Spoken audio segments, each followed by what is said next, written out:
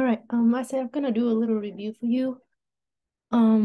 Like I said in the email, on your exam, you either have to graph the psi function or cosine function. Okay, I'm going to give you an example of how it looks like on the exam.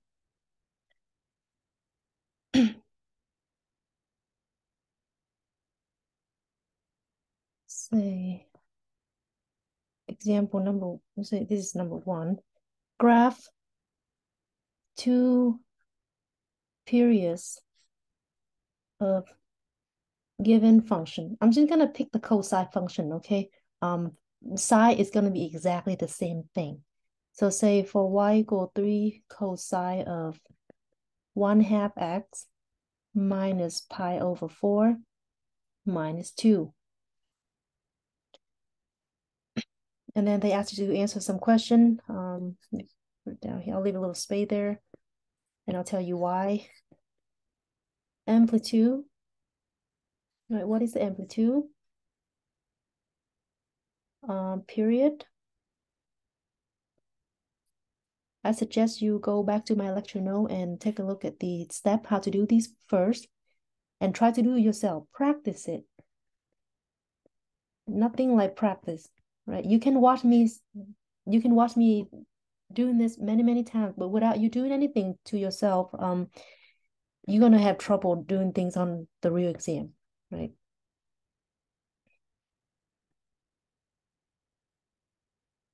We key value. Okay, so on exam, if something looks like that, some of you are gonna get the version with the cosines, other is gonna get with the sine. But what I'm doing right now is the exact same procedure for both functions, okay? Now, before we do anything, we need to convert this into a standard form. Do you guys remember the standard form? A cosine of B, and then x minus c over b, right? And then plus something, I'm gonna call plus d here, okay? And so we have to factor out the 1/2 here, right? So that means this one is y equal 3 cosine of, I'm gonna factor out the 1/2. What's left for the first term is x, right? For the second term, I'm gonna rewrite as negative pi over 4. But what happened when I distribute 1/2 back? Well, 1/2 times x is 1/2, but 1/2 times negative pi over 4 is no longer negative pi over 4. We need it to be consistent with the original function, right? So what I'm going to do is I'm going to multiply this with 2 over 1. So 1/2 and 2 over 1 cancel, right? You get your negative pi over 4 back. And then minus 2. Let's clean this up a little bit. 3 cosine, and I'm going to put the bracket here just to match up with our formula. X minus the 2 and the 2, I'm sorry, the 2 and the 4 cancel. So it'll be pi half, right? Pi half minus 2. And this is the one that we're going to focus on from now on, right? Or at least for answering those 4 bullet points. So amplitude will be 3. What is the height of the graph? Amplitude is 3, so the height of the graph is going to double that, right? It'll be 6. We'll talk about that later. The period for sine or cosine function is going to be, let me use blue for the answering. It's going to be 2 pi over b, right? That's the period of sine or cosine. Well, the one that you kind of make it into the standard function. Now I can from here I know that my b will be 1/2, right? C over b will be pi over 2. So periods is 2 pi over b, which is 2 pi over 1/2, which is 2 pi times 2 over 1, which is 4 pi. So the periods is 4 pi. Now the phase shift is C over B. By the way, the phase shift is your starting point, which is pi half. Let's find the three key values. Again, I suggest you look at my lecture note before you actually watch this video for how to graph the sine or cosine function, okay? And try a few for yourself. All right, for x1, the formula is c over b.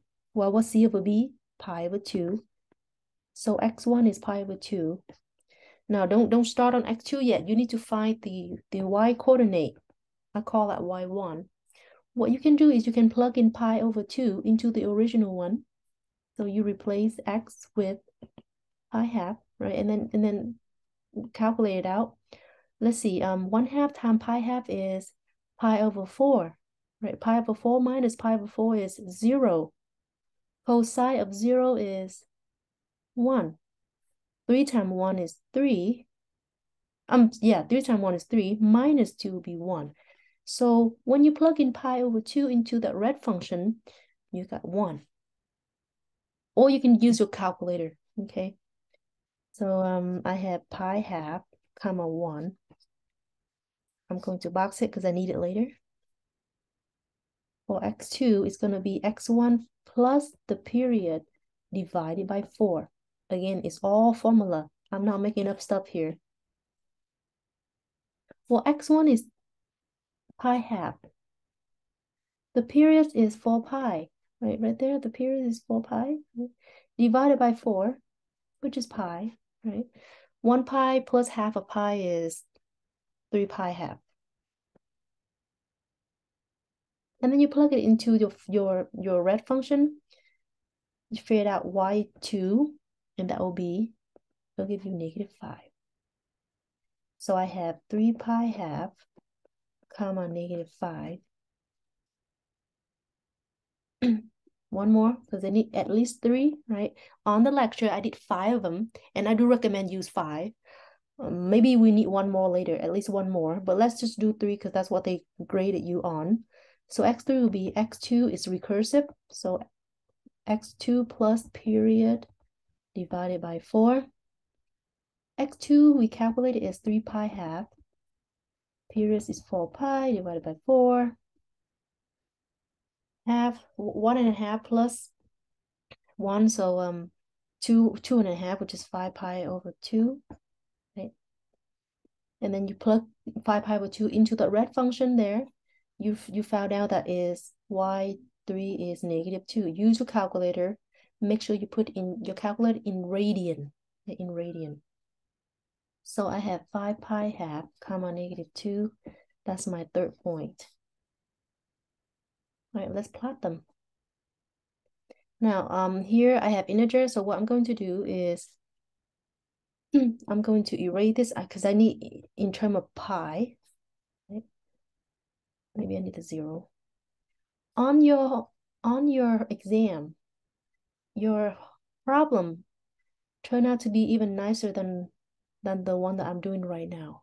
Right? You probably have integer, not pi, when you graph it. So it's kind of nice, right? Pi is slightly harder. All right, so my period is 4 pi, right? So say if I call this is 2 pi, and this is 4 pi. In the middle would be what? Pi, right? And then the middle again will be pi half. You know what I'm going to do? I'm going to call that 1 pi half, 2 pi over 2, which is pi, right? And then 3 pi over 2, and then 4 pi over 2, which is 2 pi, and then 5, yeah, 4 pi over 2, 5 pi over 2, 6 pi over 2, 7 pi over 2, and then 8 pi over 2, which is 4 pi, right? That's how I do it when I turn my x-axis into pi in units. All right. Let's see. Pi half is 1. Is it 1 or -1? Wait, something wrong here. Hang on, something wrong. pi half times 1. Let me double check. Pi half times 1/2 is pi over 4 minus pi over 4 is 0. Cosine of 0 is 1. Wait, 3 times 1 is 3 minus 2 is 1.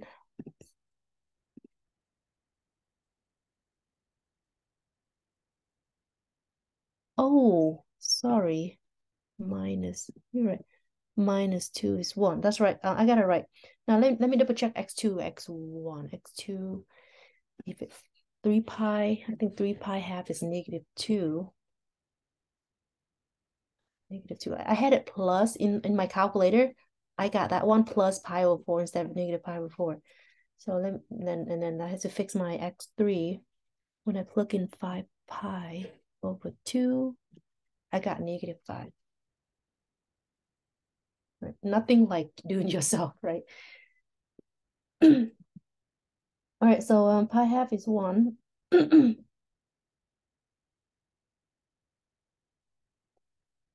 Hmm. 3 pi half is negative 2. Negative 2 right here. And then let's see, 5 pi half is negative 5. Negative 5.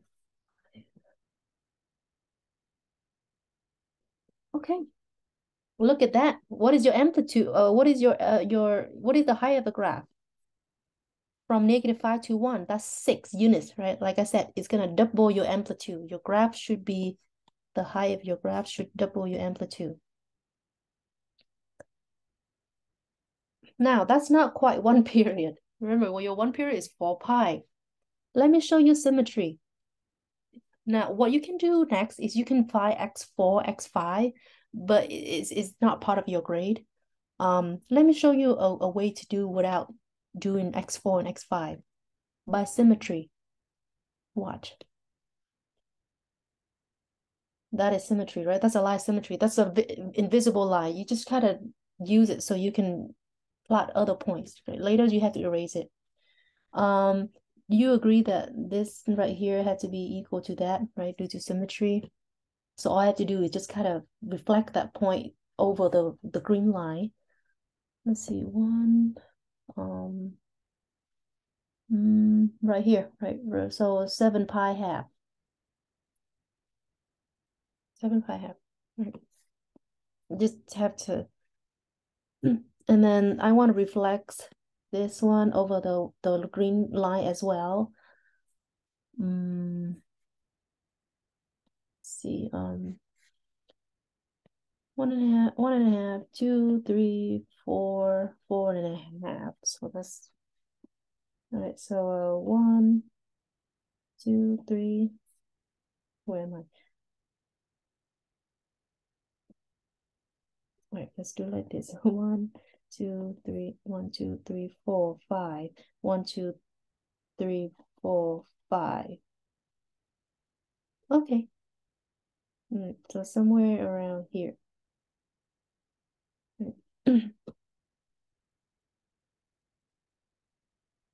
There you go. Right, that's one period, right? That's 9 pi over 2. That's 9 pi over 2. If there's more 9. Remember, this is 8 pi over 2, which is 4 pi, right? And 9 pi over 2, that's right there. And if you check that length right there, that's 4 pi, right? Because you start at pi half and you go over a little bit by pi half to with the 4 pi. So that's 4 pi, right? Now they want two periods. They want two periods. Too bad they want two periods. So you gotta come up with another one. Again, by symmetry, do not plot point. It take you a long time. By symmetry again.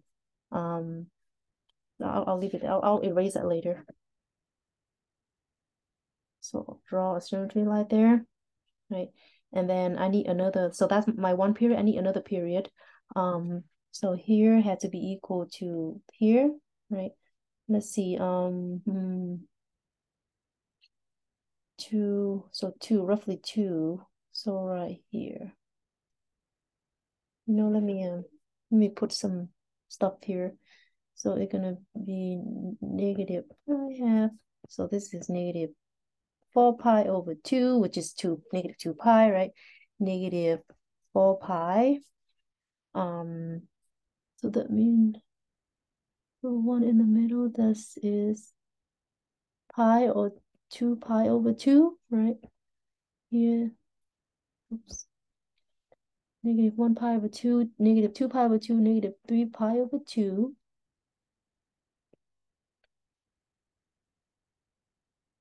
3 pi over 2, so negative 6 pi over 2. Here, negative 5 pi over 2. Negative 7 pi over 2. That's how I do it. Okay, so is right here. My red one should be here. Right. It kind of match up with those tick mark, like those tick mark. It can't be here. It can't be there. Not like that, right? So you know where, you know kind of where to put it. Good, right? Next one, next one is gonna be this one with this. So 5 pi over 2, so it's gonna be a negative 5 pi over 2, right? So the negative terms or negative 3 pi over 2. Well, we count. Let's count. 1, 2, 3, 4, 5. Okay. 1, 5, and okay.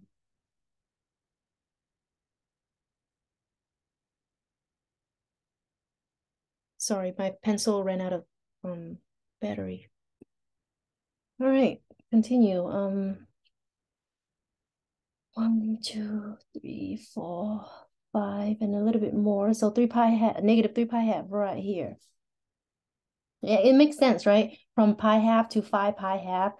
Here you have a little bit more here. So instead of going from going all the way to negative pi half, you're gonna go back a little 1 pi, so 3 pi half, negative 3 pi half, right? I promise on your exam is much nicer than this because it's integers. Here's because it's pi, it is more complicated. All right, a few more.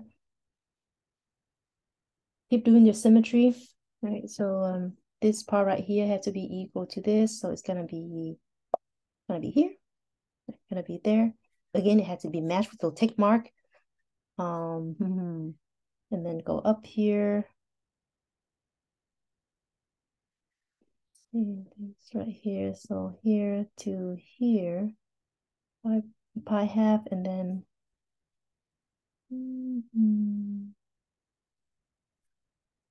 let's count. 1, 2, 3, 4, 5, 6. All right. 1, 2, 3, 5, 6. Okay, right there.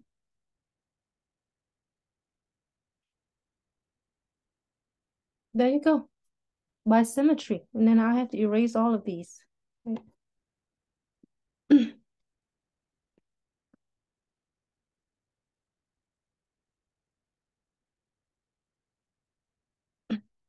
All right, so make sure you practice graphing sine and cosine function at home. Answer these questions correctly. Then be able to use symmetry to graph the remaining period. Let me give you another example. That's something similar on the exam. So if I have something like this,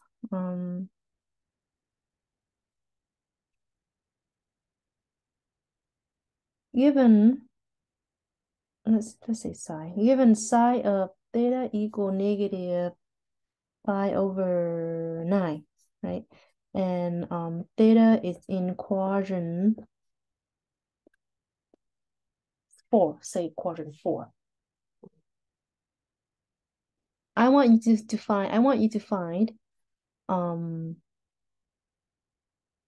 cosine of theta, cotangent of theta, tangent of theta, secant of theta, and then cosecant of theta.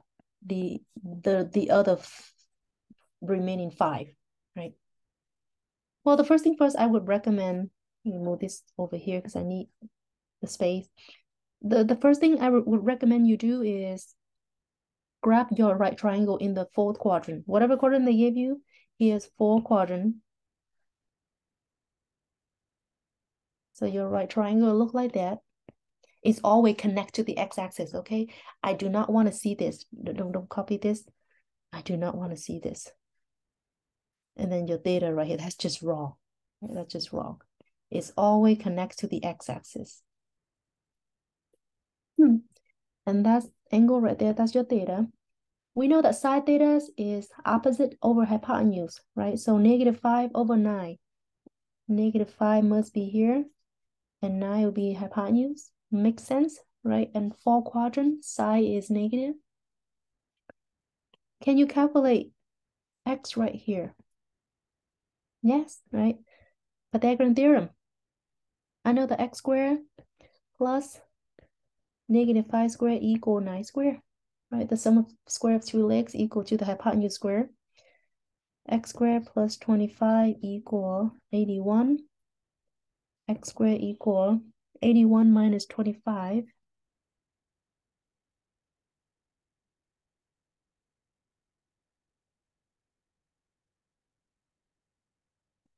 is 56. So x is plus or minus the square root of 56. Now, which one do I choose? Look at the quadrant you're in.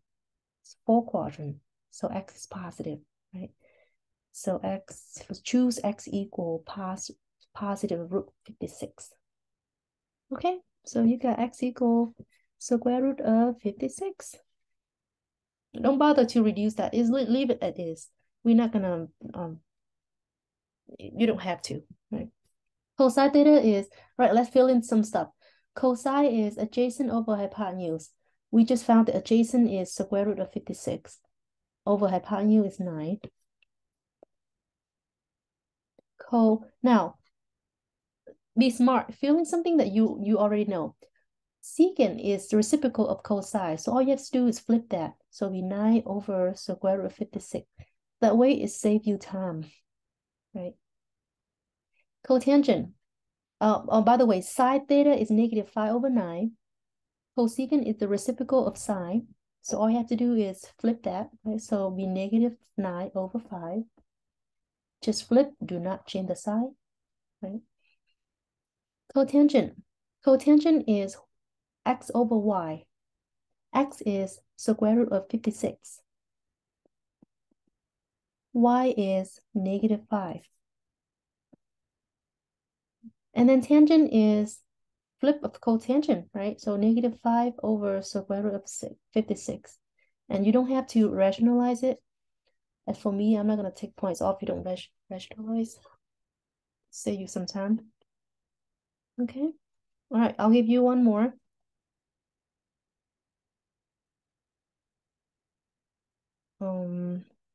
Example number 3.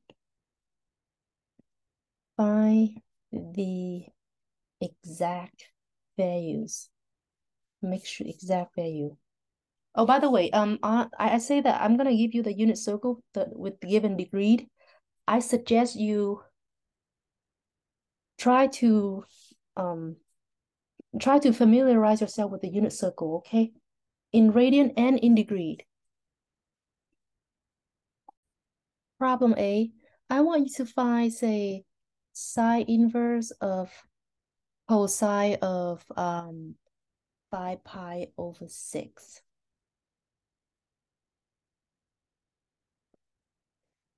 Say B, cotangent inverse of 3 pi over 4. C, say cosine, let's see.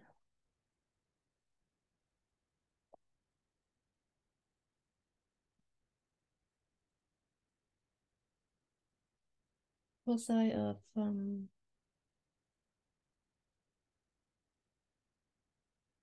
18 pi over 3. Okay. And one more, the last one. Say I want you to find a cotangent of cosine inverse of negative 4/5. How's that? All right, the last one is the hardest of all four. Right. Okay, sine inverse of cosine of 5 pi over 6. One thing at a time. Let's do cosine. What's cos? Now, cosine, the cosine function is go from negative infinity to positive infinity, right? So what's cosine of 5 pi over 6? If you look on unit circle, cosine of 5 pi over 6 is, you know what, let me do this. I'm gonna do sine instead of cosine. Let's do that. Right. I know a lot of you is gonna do this. A lot of you is gonna, oh my God, I'm gonna cancel that. But you can't. Remember, you can't do that. Like you cannot do that just now, right? Why? Because 5 pi over 6 is what? Is greater than 5 pi over 6 is greater than remember, so 5 pi over 6 is not inside negative pi half to pi half. Right. So what we have to do is do not if it's greater than that, you cannot cancel, right? What you're going to do is you're going to calculate. I think I didn't mention this in the class, but you need to calculate the one inside the parenthesis first, right? So look up on the unit circle, what size of 5 pi over 6? 5 pi over 6, sine of 5 pi over 6 is 1/2, right?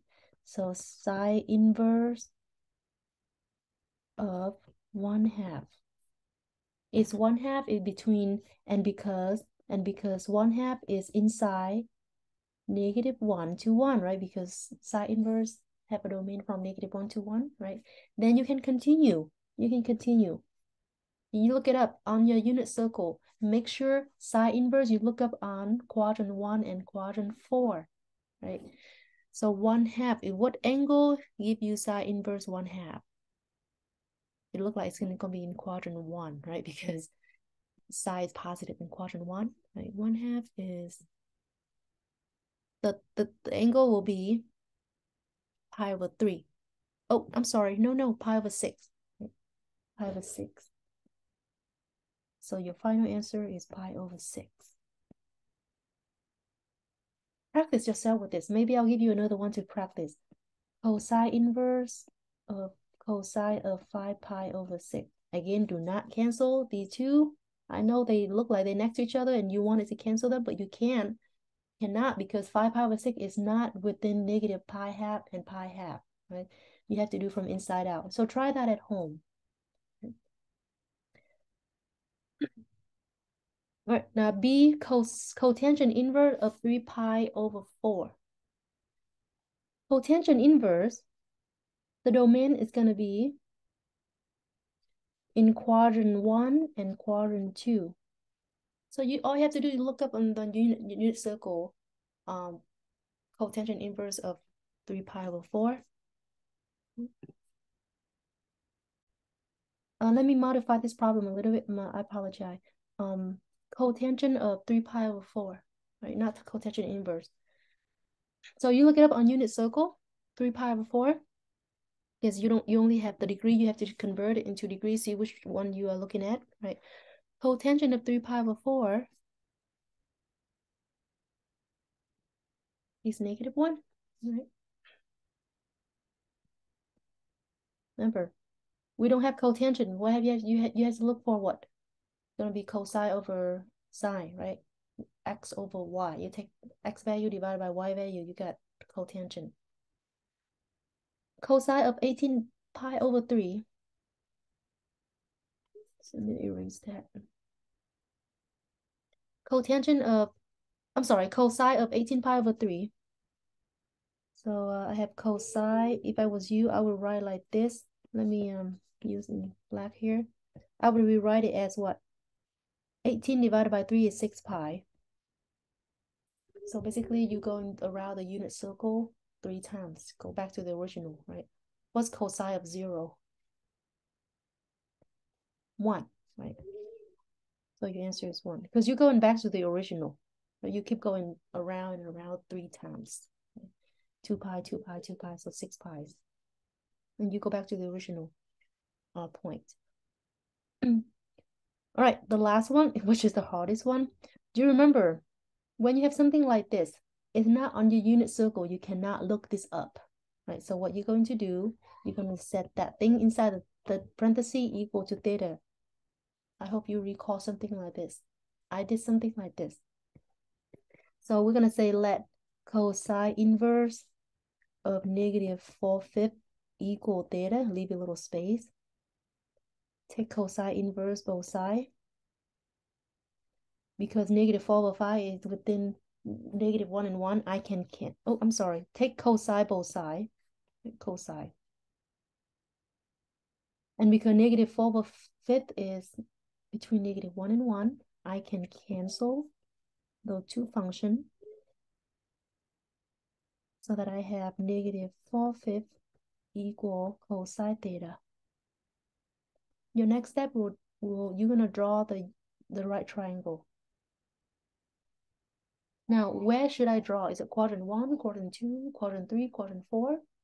Well, you have to look at your original theta, right? Theta is cosine inverse. Cosine inverse is what quadrant? 1 and 2, right? And which one? 1 or 2? 2, right? Because it is cosine inverse negative 4/5 is a negative value. So second quadrant, you have a negative x, right? Draw a right triangle. That's right there. That's your theta. Cosine theta is negative 4/5. So negative 4, that's the adjacent. 5 is hypotenuse. Can you find y? Yes, you can, right? Y squared plus, you can just say 4 squared because negative 4 squared is the same thing as 4 squared, equal 5 squared. Y squared plus 16 equal 25. Y equal 9. Y squared equal 9. Y equal plus minus 3.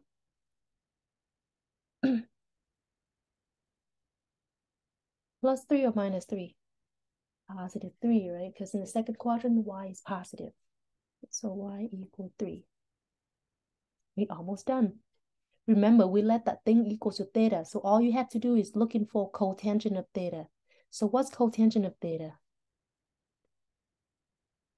Cotangent is x over y, right? Which is negative 4/5. And then you're done. That's it. That's your answer. Negative 4/5.